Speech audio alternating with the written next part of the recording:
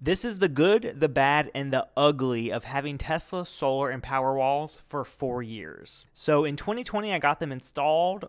Between 2020 and 2022, clear sailing. Late 2022, Hurricane Ian hit, which was later discovered to be a Category 5 hurricane. Absolutely destroyed my area. My Tesla Solar and Powerwalls saved the day. We had no grid power for 8 days.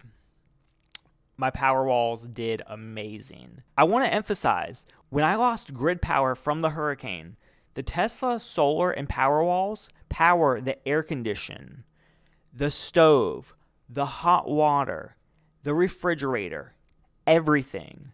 While my neighbors are sweating, while the refrigerators are off and they're losing all of their food, while they're stinky and not able to take a shower, I was able to do everything. Watch TV, enjoy all the lights on in the house. Also, I was able to charge my Tesla so I could evacuate rising floodwaters. That experience alone was worth the cost of the whole system. There was a little bit of a problem because I had a leak in the roof from a tree branch hitting it. I freaked out, turned the breaker off to the whole house. Because we had power from the Tesla Solar and Powerwalls, I was worried we were going to have like an electrical fire or something. So I just freaked, turned the breaker off. The next day, when I assessed the damage, see it's not that bad, I realized I can't even turn the Powerwalls back on. Because when you turn the breaker off, the Powerwalls have like a special 12-volt battery that's utilized to turn them on and off. That 12-volt battery is dead. I had to jump the Powerwalls. It was a crazy experience, but I got them back working. I learned if you have any problems at all, do not turn the main breaker off because the Powerwalls will not be able to be turned back on until the grid comes back on. And I did not want that to happen, so I kind of like did a hack and jumped them. Also, I want to point out that I had a solar panel damaged from the hurricane. It looked bad, but guess what? My solar production actually went up after the hurricane because the solar panels got cleaned so well. And that crack on that one panel had no effect on my system at all. About 4 months later, though, Tesla did fix it. It was a perfectly great experience. Nothing bad happened there. 4 months is a long time to some people, but keep in mind we had a catastrophic hurricane that affected a lot of people in the area. 4 months, I didn't even have my roof fixed. Now let's fast forward to 2023.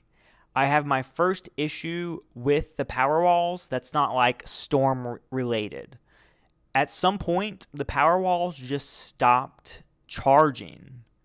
I don't know what happened. So I put in a ticket with Tesla.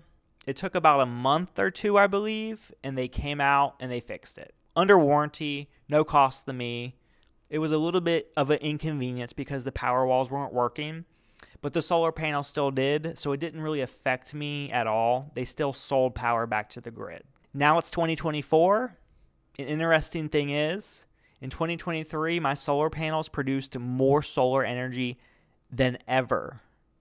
So if you think solar panels slowly produce less and less over the years, that's not the case with me. I'm on year 4 and they're still doing great. And if you're wondering about the price, for my entire system, it was about $40,000. I have a 10-year loan on these, so in 6 more years, they'll be paid off. I'll have free electricity. I'll have backup power, so I have peace of mind if another hurricane comes. They've been great. People think Tesla service is subpar. They fixed my solar panel, no problem. That wasn't their fault. And they fixed their Powerwall, which was their fault, but it's all taken care of. I highly recommend Tesla Solar and Powerwalls to anybody that can afford them and has their own house, especially people in Florida that are prone to hurricanes and a lot of power outages.